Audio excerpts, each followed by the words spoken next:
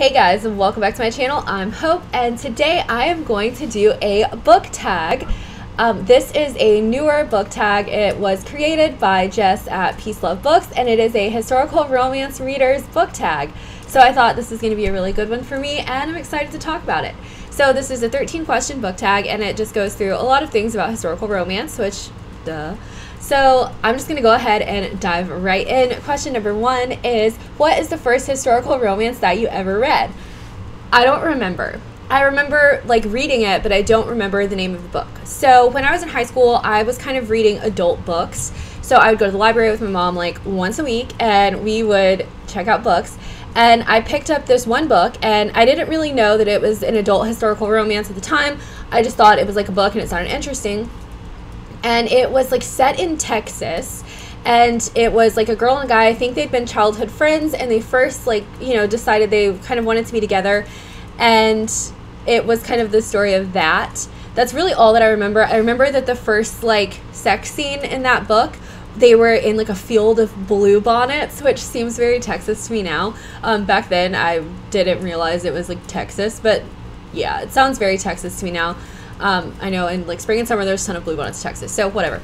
That is the first one that I ever read, and I remember liking it, and it kind of got me into the genre a little bit, but now I definitely don't really read books set in Texas. I have nothing against them, it's just I prefer England to America. So what is the last historical romance that you read? And that one is Some Like It Wild by Teresa Medeiros.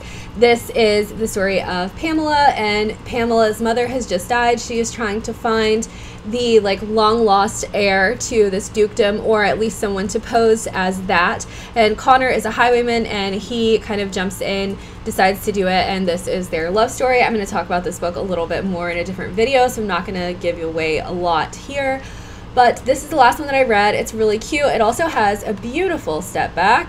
Yes. So I love the lime green. I feel like lime green is not a super popular color. So I've had this for a really long time, but now I would have picked it up just because of the step back. But I did enjoy it. Question number 3 is, who is an underrated historical romance author that you wish more people read? So one that I have just started getting into a little bit is Ella Quinn. I've read a couple of her books. One is coming out later this year that I'm pretty excited to read as well. Another is Karen Rainey. I just picked up a Karen Rainey book recently, and it was another one that I'd had in my collection for a while, and I actually ended up really liking it. So I would like to see them get a little bit more attention. I too am guilty of not always reading like underrated authors. A lot of the time I just pick up books by authors that I know, or books that I'm like looking for, but I really am trying to branch out, and I think that those two are great. I know Karen Rainey has a ton of books out already. I think they're mostly like Scottish historicals, and Ella Quinn has quite a few as well. I did not find very many when I went to the bookstore the other day, or I would have picked some up. Question number 4 is, who is a historical romance author that you haven't read yet but need to? So that is going to be right now Megan Frampton. I just got one of her books on my Kindle that I read, that I won in a Goodreads giveaway. It's like Tall, Duke, and Dangerous, I think. But I'm planning on starting that at some point this week, maybe. I have it. It just kind of depends on my mood, but I am kind of planning on at least starting to read that, and I am happy about that. I've never read any of her books before, but I have heard good things and seen some good reviews.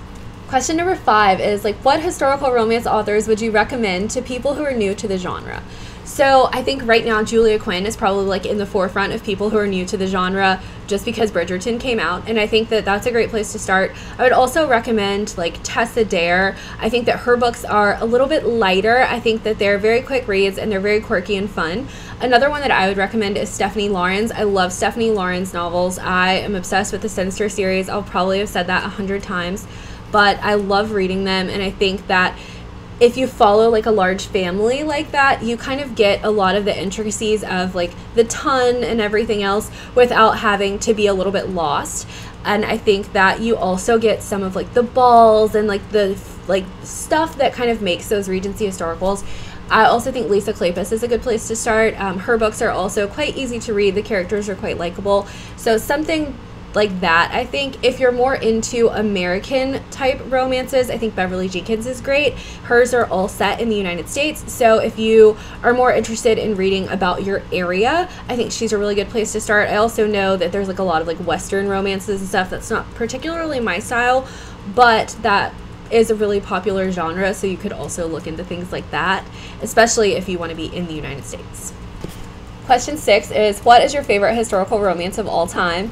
And I think that is such a hard question. How do you even pick? So I do have 2 here with me that I'm a huge fan of and that I've reread multiple times. So the first one is going to be by Stephanie Lawrence. It is The Capture of the Earl of Glencray, and it is one of the Sinister daughters, Angelica, and a Highland laird who is also an earl. And again, I'll talk about this one in another one as well, but this is one of my absolute favorites.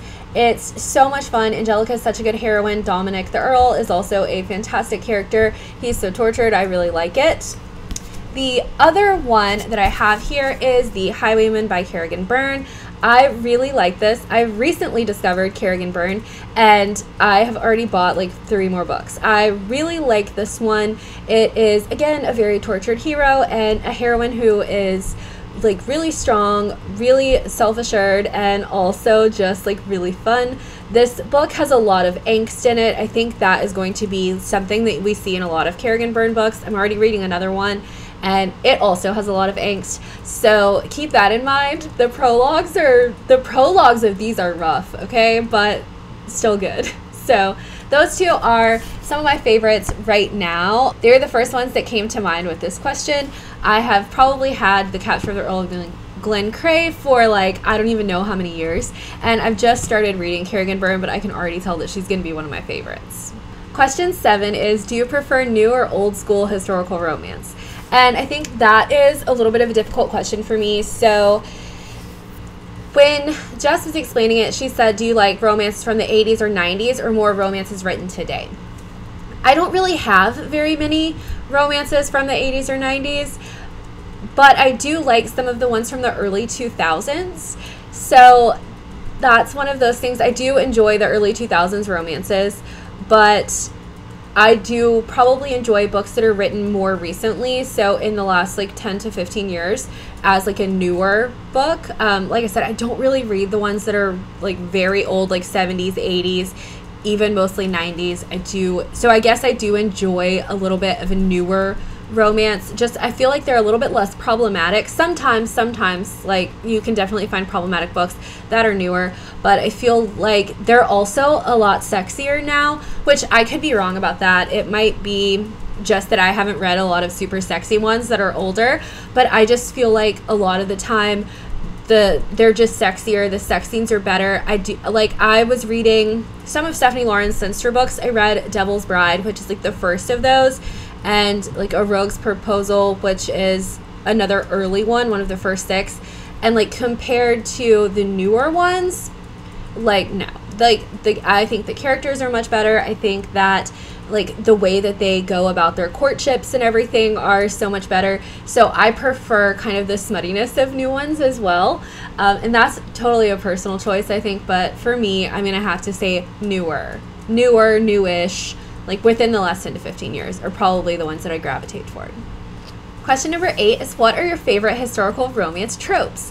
And for me, that is definitely like the Regency type of romance, meaning that we're like, in England, and there's some sort of overarching mystery in what is going on. Someone's trying to kill you. You're trying to find something. You're solving some kind of something. Maybe they're like cops or something, like Bow Street Runners, Scotland Yard, something like that.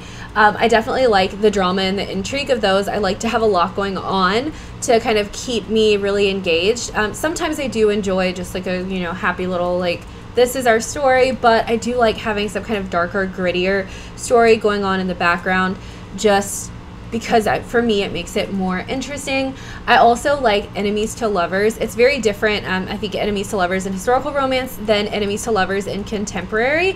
It's not like that huge hatred where they're just doing terrible things to each other, at least in my experience.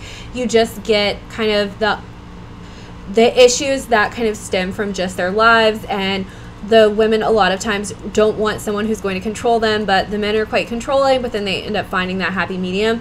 I also enjoy the ones where like the man is the one who knows, like I love her, we're gonna be together, like this is what's gonna happen, and the woman is like, no, and then they have to go on and like kind of convince them and work out their relationships.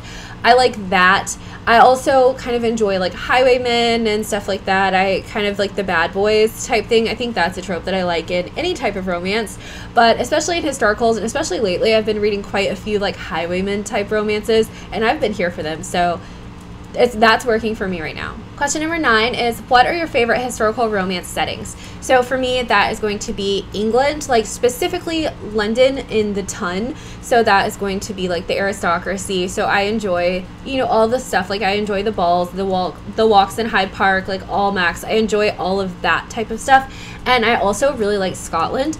I don't particularly care for like medieval romances or anything, but I do like Scotland. Just even if it's like English, like people are in Scotland, I like the setting of Scotland. I lived in Scotland for a while, so it has a very special place in my heart. I definitely enjoy the Scottish setting, and then London ballroom type setting. Of course I do read other things, but those are my two like favorites. Those are my go-tos. Question 10 is, what is the oldest historical romance that you own? And I think that is Devil's Bride by Stephanie Lawrence. It is from, I think, I want to say 1998. Yeah, published in March 1998. This is definitely one of the oldest ones that I have. I don't collect super old ones, even though I think that like oftentimes they're extremely stunning. I just haven't really gotten into that. Maybe one day I will. So right now my oldest one is like, you know, just over 20 years old and almost published in 2000. So I do enjoy these, but I will say the covers for some of the old ones, these are not my favorite, but I will show you the back because I'm like, yes, look at this. He looks like Dracula. He looks like a vampire. I'm trying to get it a little bit closer so you can see it without, yeah, it kind of looks like, for me, this could be a paranormal romance backdrop as well. Anyway, so this is my oldest one. It's not that old. It's not that old, but it is my oldest. So question 11 is, what is your favorite step back that you own? And that is going to be When a Scot Ties the Knot by Tessa Dare. I think this one is absolutely stunning. I think all of her Castles Ever After stepbacks are just absolutely beautiful, but this one is my favorite. I love the colors, I love the setting, I love like the little plaid ribbon in her hair. Like, I'm so here for this. I'm gonna look at that. Look at the color of her dress. Look at the little plaid ribbon in her hair and his little plaid kilt that matches. The little castle in the background. Like, I think this one is just absolutely beautiful. Like I said, this whole series has fantastic stepbacks, but this one is my absolute favorite. I feel like I would frame this. Like, I would 100% just frame that. I absolutely love it. When I picked this up, I thought the front was pretty as well. It was like, oh, that's really nice. But then I opened it and I was like, oh, I love it. I would frame this step back in my house. Like, I think it's beautiful. What historical romance new releases are you looking forward to is question number 12. So I only have two that I'm really super looking forward to because I am really bad at keeping track of when books come out. I know that Eloisa James has one coming out that I am excited about. Ella Quinn has one, The Most Eligible Viscount in London, that is going to come out just a little bit later this year, and I'm really excited about that. I think that's going to be a continuation of The Most Eligible Lord in London. We met like 3 women, 3 men, and I think that's how it's going to go. So I'm excited to see how that one goes because I did really enjoy The Most Eligible Lord in London. And then I know that Kerrigan Byrne has a new one out. It might have just come out. I think it's called The Devil in Her Bed, and I think it just came out. So I will be reading that. I'm just a little bit slow. I rarely ever read them as soon as they come out because I'm really slow about it. So I probably read them within like a couple of months at best. But I am looking forward to those, and as I see more like that, you know, that list is always going to be ongoing. All right, 13, the last question is, what creators do you follow for historical romance recommendations? So on YouTube, I follow Jess from peavelovebooks. I follow Lacey Book Lovers. Chandler Ainsley occasionally has good historical romance recommendations. And then I also do Instagram a lot. So Virgo Reader on Instagram, Read All the Romance. Also pretty much all of the creators that I just mentioned for YouTube as well. Plot Trysts, Introverted Blue Stocking is a good one that I will look through their pages. And I mean, there's so many. Really, I also follow like hashtags. So I follow like the Stepback Saturday and Stepback Saturday Reveal hashtags. I follow like historical romance novels, historical romance readers, all of those type of hashtags. And I look through, and then as I see books that look interesting to me, or even photos that look interesting to me, I just kind of grab those, save them, and usually follow the person. But it's an ongoing process. And then sometimes I will look through Goodreads reviews. If someone has like really similar taste to me in what I've already seen them post, or like a review that I'm like, I literally was thinking that, I will usually follow them and look and see what other books that they've read that I might enjoy. So really, I just get my recommendations from everywhere, and I think that's fine. I don't have any one particular place that I go to look. I just like kind of comb YouTube and Instagram and Goodreads and whatever to see if anyone has anything that I'm interested in reading. That is all the questions for this tag, guys. I hope that you enjoyed it, and I thought this was really fun. I think this is a really good tag because I haven't seen any other historical romance tags, so I think that that's great. I love to talk about historical romance. That is all that I have for you guys today, and I'll see you later. Bye!